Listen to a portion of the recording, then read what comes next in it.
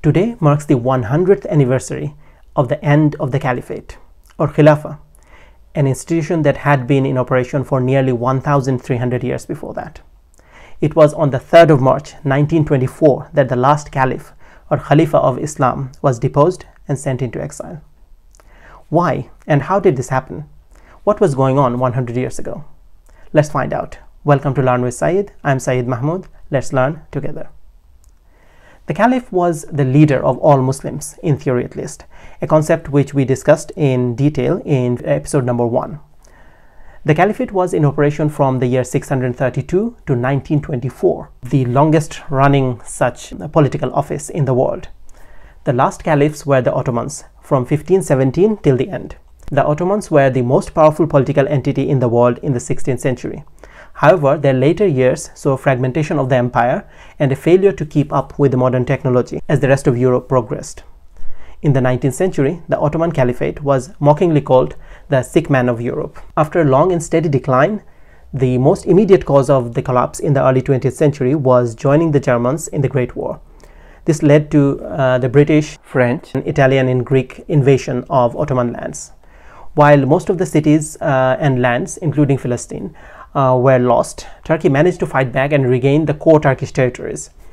The Battle of Gallipoli, which the Ottomans managed to win in 1916, brought to prominence a military leader called Mustafa Kemal.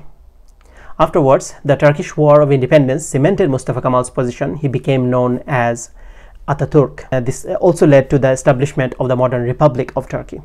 In 1922, the last Ottoman Sultan, or the last Khalifa with some political power, was deposed, as Mustafa Kemal initially became Prime Minister and then President. He hated the Islamic heritage and believed that secularization and being more like the Europeans was the way forward. Mustafa Kemal did not dare to abolish the Caliphate right away, as it still commanded a considerable degree of support from the common people and Muslims from around the world. There were thoughts of handing over the Caliphate to other Muslim leaders outside of Turkey, but no agreement was reached. So he chose Abdulmejid II, a cousin of the last Sultan, as a figurehead Caliph in a purely symbolic role. He refused to allow any traditional ceremonies to be held at the coronation of the Khalifa. At this time, the Khalifa had no power whatsoever and had to ask Mustafa Kemal for money. When he requested an increase in his allowance, Mustafa Kemal harshly refused and told the Khalifa not to contact even his secretary. The weakened state of the Caliphate gave rise to various calls from around the Muslim world for its protection. One such movement was the Khilafat movement in India, led by brothers Shaukat Ali and Muhammad Ali. At one stage, they distributed pamphlets in Turkey calling upon the Turkish people to preserve the Caliphate. Letters were sent in 1923 to the then Prime Minister of Turkey, urging him to help the Caliphate. Now, under Turkey's new nationalistic government, this was construed as a foreign intervention, a threat to the state security. Mustafa Kemal promptly seized this chance. On his initiative, the National Assembly of Turkey abolished the Caliphate on 3rd of March 1924.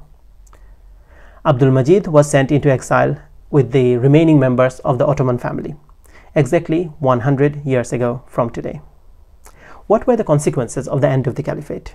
And where are the Ottomans now? If you would like to learn more, please do let me know in the comments. And please let me know what type of content you'd like to see. If you want to learn more and not subscribed yet to my channel, please consider subscribing. See you in the next video. Happy learning.